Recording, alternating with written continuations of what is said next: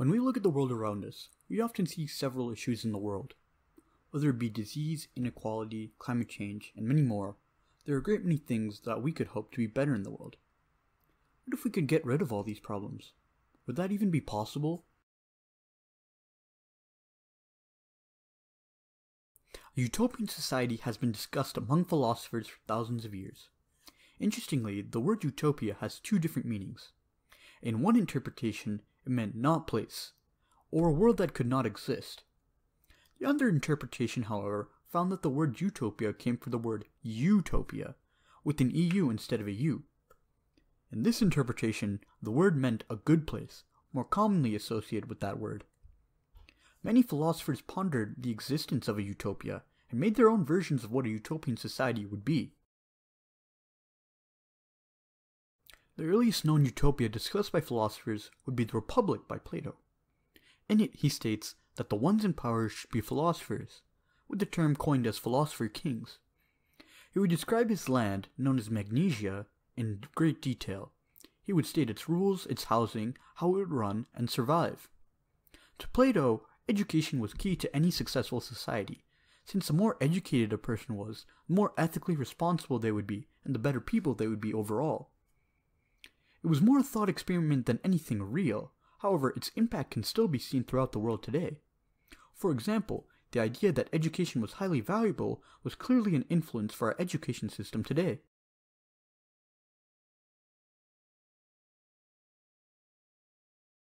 Ideals such as Plato's Utopia would be made throughout history. Several influential works would include Francis Bacon's New Atlantis, Inquiring Concerning Political Justice by William Goodwin, A Modern Utopia by H.G. Wells, and many more. While never made into reality, their takes on what an ideal civilization would look like greatly shaped and influenced our society today. There were, however, some people who actually tried to create a utopian civilization. Here's one example. Brook Farm was a utopian town created by George and Sophia Ripley, both of whom were considered intellectuals of their time. They sought to create a place that combined both the mind and the worker to produce a simpler life that fostered intellectuals. It was noted for its modern use of the education system, which was very lenient on schoolwork and studying, and more focused on fostering a desire to be educated. This society, however, would not last long, only lasting 6 years. Its impact on society, however, was evident. The ideas from the town could be traced back to Plato's idea of a utopian society, focusing greatly on education and equality. It is also an influential U.S. communal experiment, having a place in U.S. social history.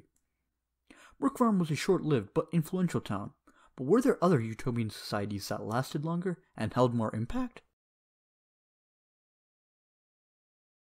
The Shakers are a utopian society that still exists to this day.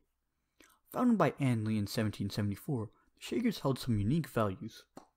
The Shakers had communal living and did not believe in procreation at all. Instead, the society grew by adoption and recruiting people who at age 21 had the choice of leaving. They were pacifists who believed in equality among all people. Similar to Brook Farm, they promoted both the arts and the sciences and did not like the corrupting influence of the city life.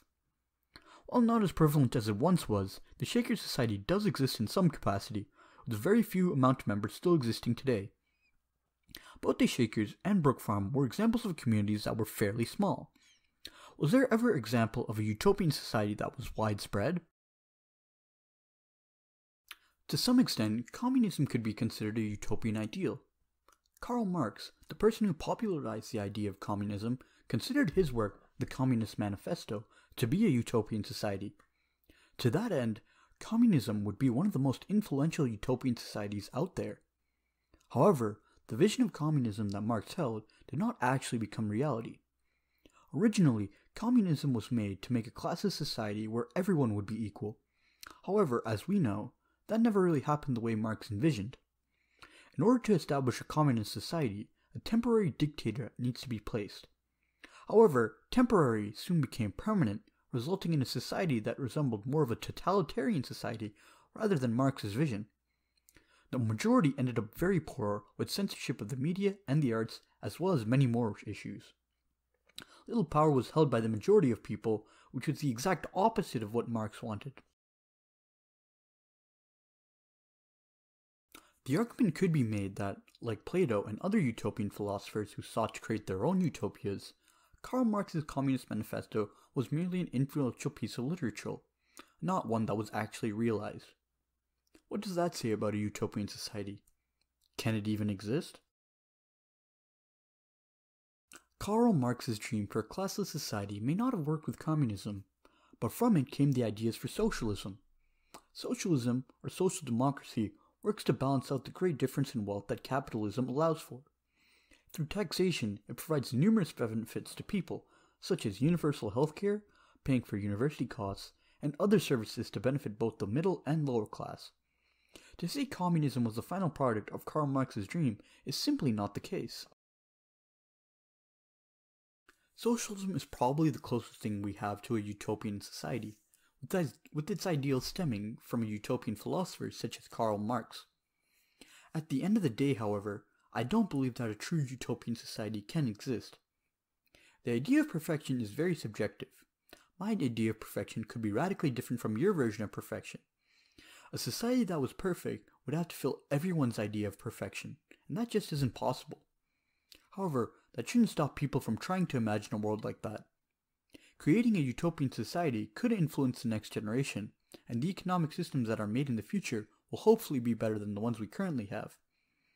As Eduardo Galeano would put it, Utopia is on the horizon. I move 2 steps closer, it moves two steps away. I move 10 steps closer, and it moves 10 steps away. As much as I may walk, I may never reach it. So what's the point of a utopia? The point is to keep walking. I hope you enjoyed. Thanks for watching.